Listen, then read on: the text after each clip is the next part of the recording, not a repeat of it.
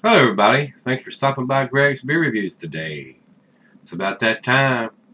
Let's go take that walk and see what's in the fridge today.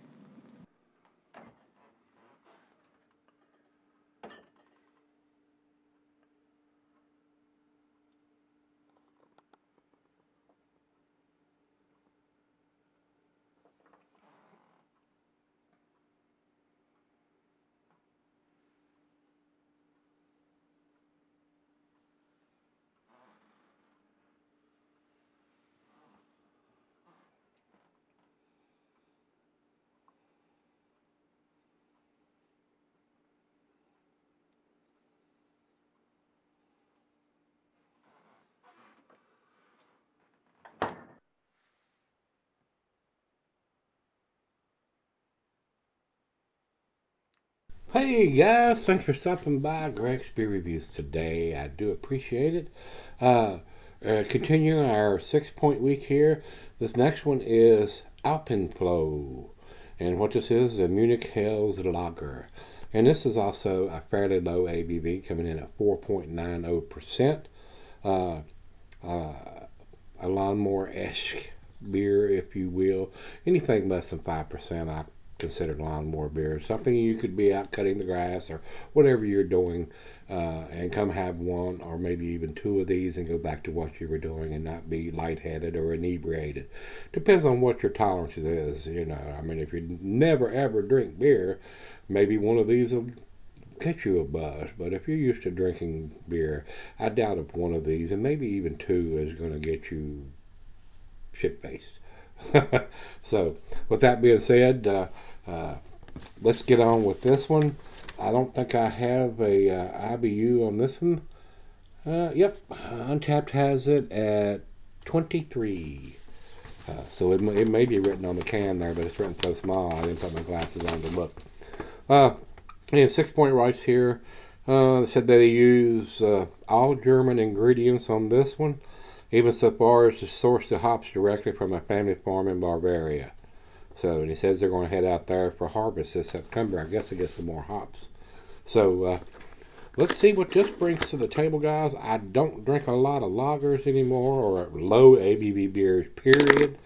About the lowest thing that I buy is probably a 7%. So, let's see what this brings. That's the only description I've got. I have nothing on Untapped on this one. So, it is what it is. Let me get this thing down here and pop the top.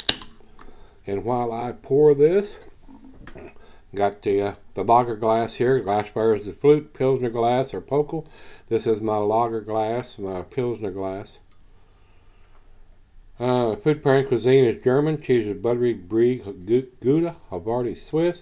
Meat is pork, fish, and shellfish, and not recommended for extended cellaring because it is a fairly low ABV beer. It does have the date on the bottom of it. It's pretty damn fresh since it comes straight from the brewery. And I will take a quick glance at that because I didn't look at it beforehand, but I know it's fairly fresh.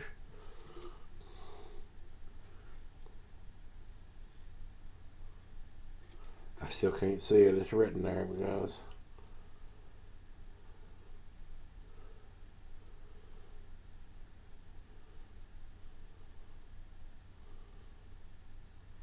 I can't read it. It's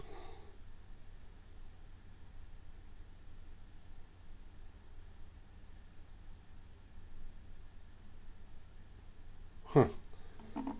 I am going to read it.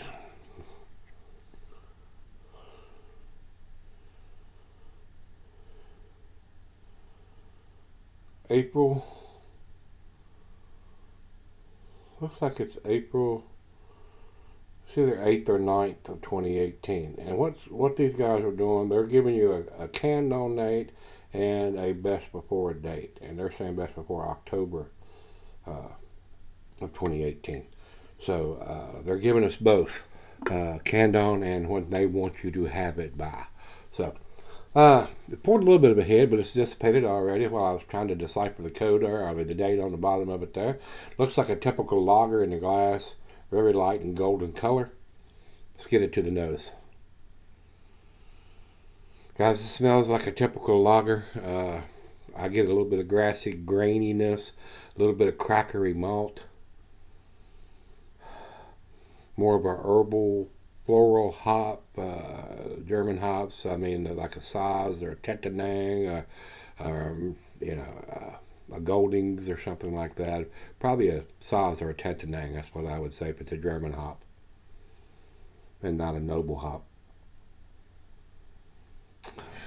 Smells very typical to me, guys, for what it is. But it's made with quality ingredients. There's no adjuncts or anything like that. No rice or corn or anything like that. That the big guys, Bud, Miller Coors, all them throw in their beers. Well, let's dive in and see what we got. Cheers, everybody. Cheers, all the guys at SixPoint.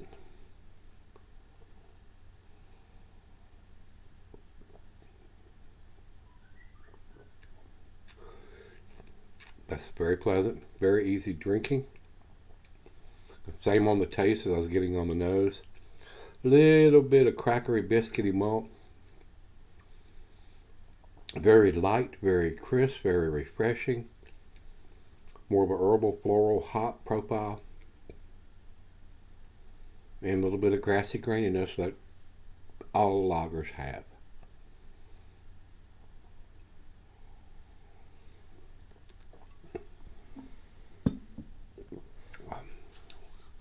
Very delicious, guys. A very nice example of the style.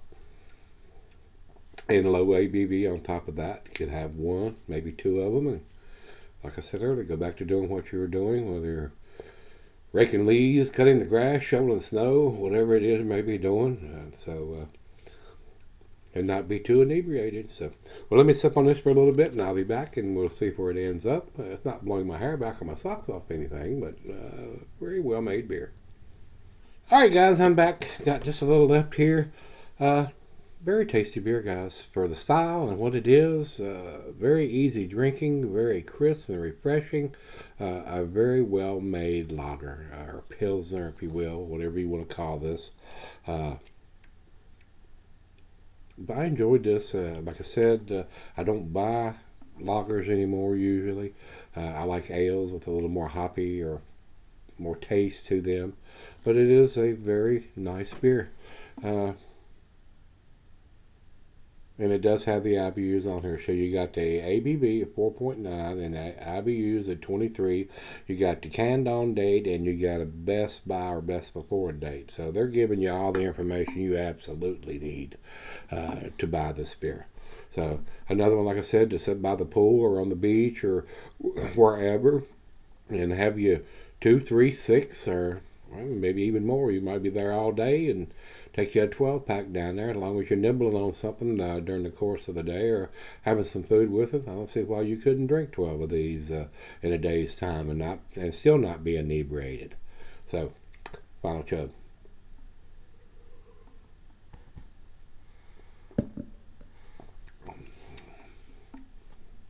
Absolutely super easy drinking, guy. The alcohol is undetectable to me. So, very nice beer, guys. I'm going to give this an A-. 92 for me on this one. Very enjoyable beer. It's exactly what they say it is. A low ABV, easy drinking lager. Hell's lager.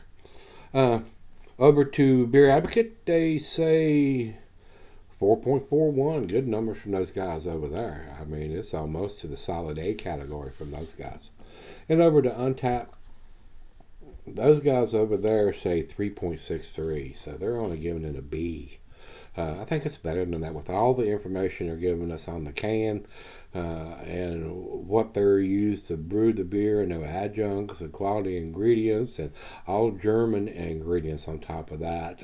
All that has to be imported. I mean, all that, it's all German, it's all grown over there, produced over there, so a little bit more costs involved. So it's a good beer. So especially if you're into the lagers, you're drinking the Buds, the Miller's, Coors, pick you up a 6-pack of these. You're going to be drinking something it's going to have a little more quality ingredients than that garbage is. So that's where we're going to leave it, guys. If you had it, let me know what you think. Till we meet again, let's go see what's in the fridge.